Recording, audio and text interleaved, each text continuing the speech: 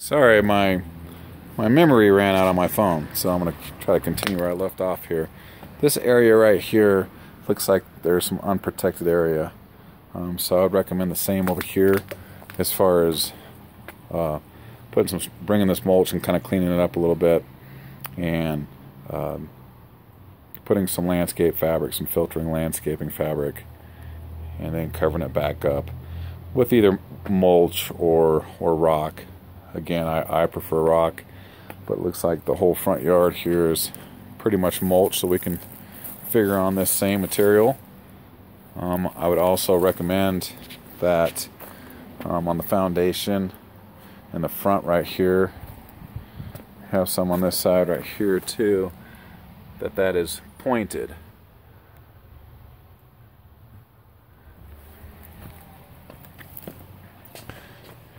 There's a couple areas. You can see that gap there. And there's some gaps in there. Looks like someone attempted to point it before. It needs attention for sure. I'm going to include that in my estimate. Definitely recommend it. So here, right on the other side of the fence here, that's definitely a low spot. Water is going to get right down in there. That needs to be protected, built up again, landscaping fabric, protected, same thing. The concrete, where it meets the foundation, I would recommend sealing that joint between the slab and the foundation wall. You can see you got some vines or something coming through there.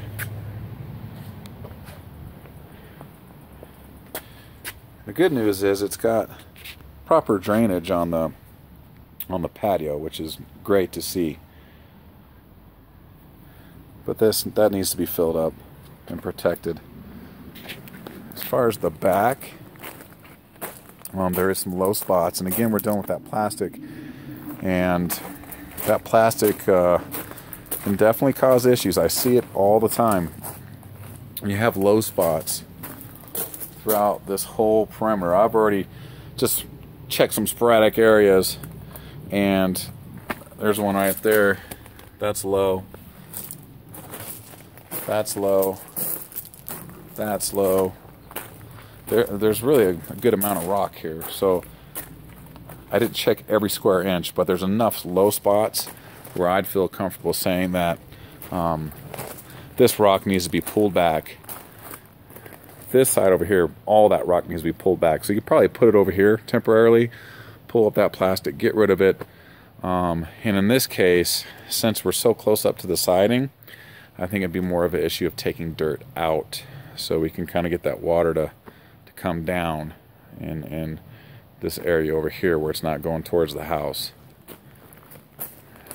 Same over here. I mean, that rock is all the way up against the bottom of the siding. I'm going to take some measurements to know for sure, and my estimate will reflect on what I find, but depending on how much rock is there, we might be able to just make some adjustments to this grade without taking too much dirt out, and I think we'd probably be okay. But there's definitely water getting in that crease right there, and right here as well. This side, it's just, that's what's happening. We see it all the time. So I'm gonna put everything in writing, get it over to you. Any questions, concerns, ideas, anything, please let me know. I'll help any way I can. Thank you.